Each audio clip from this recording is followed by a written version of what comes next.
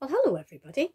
My goodness, this week's gone quickly. I can't believe it's Sunday already. And it's lovely to be talking to you, even though I can't see you. I know that you're there. So, we're going to start a new set of stories for the next few weeks. It's not going to be about Jesus. It's going to be about someone who lived before Jesus was born. Now, I'm going to give you a few clues. See if you can guess who it is. Okay. This person killed a bear. Got it yet? Okay. This person was a king. Any ideas? All right. Killed a bear, was a king, didn't start out as a king. Didn't start out as a king, killed a bear, ended up as a king, wrote lots of songs. Was a king, didn't start out as a king, killed a bear, wrote lots of songs, killed a giant.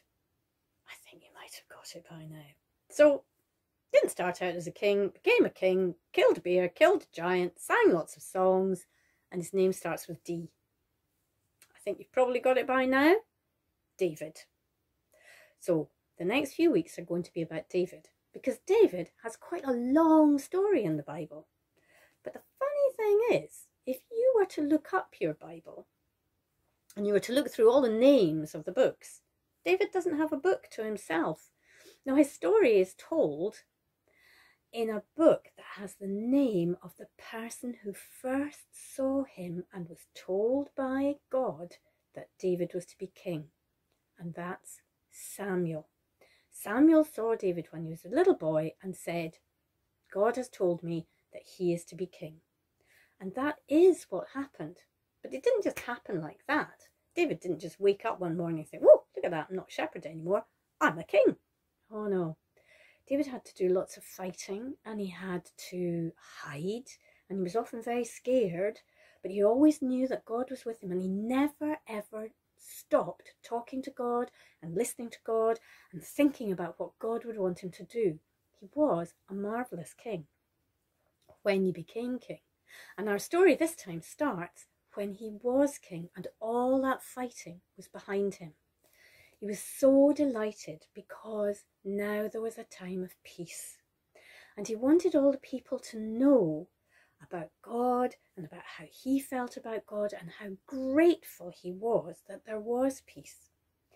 Now, you might remember me talking about when Joshua was going to the city of Jericho. Do you remember there was a special box? Very special box that had something very special inside it. Well, I'm going to show you a few boxes. Here we are. This is a pretty special box. It's a really nice box, and it had a wonderful present in it when I first got it. But it's empty now. Doesn't have anything in it. This is a pretty fancy box. This box came all the way from Japan, and inside it had some very fancy, I don't know if you can see them, fancy cake things handmade by this guy. But it's empty now too. But this box, oh, look at this box. This box is gold. In fact, it's so shiny you can hardly see it. It's a very special box. It's got something inside it. Now, inside it is another box. And inside this box, there's something very precious. I don't know if you can see that, but it's a very special necklace that looks like a flower, and there are matching earrings to go with it. Now, they're very precious because obviously they're jewellery and they're made of silver, and they're quite good earrings, but they're very special to me because I wore them when Lisa, my daughter, got married. So they mean a huge amount to me. So I keep them very carefully in a box so that they don't get damaged. Now, the box we are talking about was called the Ark of the Covenant. And that box had something unbelievably special in it. It had the tablets that were written on when Moses went up to talk to God and got the 10 Commandments. You might remember me telling you about that. And so the box was very, very precious. Now, it had been out of the city when David was fighting, But now there was peace, and David wanted to bring it back into the city. So he was going to have trumpets and dancing and excitement. Now, you might think that David, the day the Ark of the Covenant was going to come back into the city, I bet you would think you'd put on your best clothes, your shiniest clothes, your best crown, look fantastic. But you know, that's not what David did. David actually put on just a perfectly ordinary top. That's about as ordinary as you can get. There's not even a picture on that. And the reason he did that was because he wanted people not to look at him, not to think of him as the king, but to think of the fact that they were bringing this precious thing that showed that God was king over everything. That's what David wanted them to remember from the day they saw the ark being brought into the city. But because he was so joyful and so happy, the other thing that David did, now I know that you know who the Queen is, but I don't think you've ever seen the Queen actually dancing, have you? But that's what David did. David danced. He danced and he sang and he praised God all the way through the city as the ark was being carried through the city, so that people would know that he was praising God, loving God, and happy about God. Because, you know, sometimes we forget that what God wants us to be is happy. So David showed all the people in his city that they could be happy knowing that God was with them. And I mean properly happy. And they could praise God because everything belongs to God and he shares it with us. That's what David wanted everybody to take away with them. And I think I used the word share.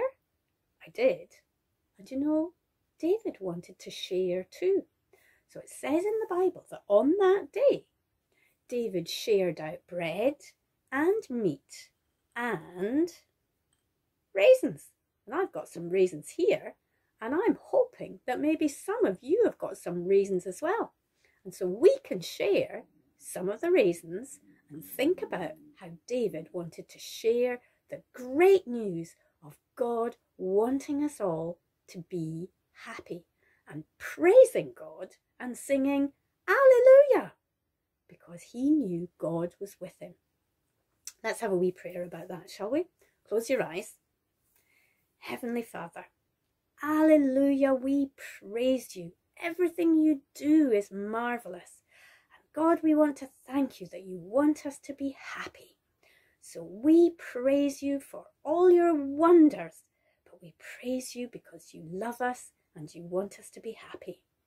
Thank you for being our friend and for loving us all the days of our lives. Amen. Now, Tamara has been great. She is playing for us one of the songs that I hope you remember. And it's one of the ones that you have to do actions for. And it's Alleluia, Alleluia, Alleluia, Alleluia, we'll praise the Lord. Now, do you remember? You can't just stay sat down for this. You have to get up. Some of you have to get up. So you have to stand up when you sing Alleluia, Alleluia, Alleluia. And you have to sit down when you sing We'll Praise the Lord. So when Tamara plays it, you see if you can jump up when it's Alleluia, Alleluia, Alleluia, and sit down when it's We'll Praise the Lord. I hope you do it. Maybe if you do it really well, you could send in your video of you doing jumping up and down, ready for next week. Who knows? Anyway, it won't be long before I see you again. Maybe not see you really, but I'll know you're there. Bye.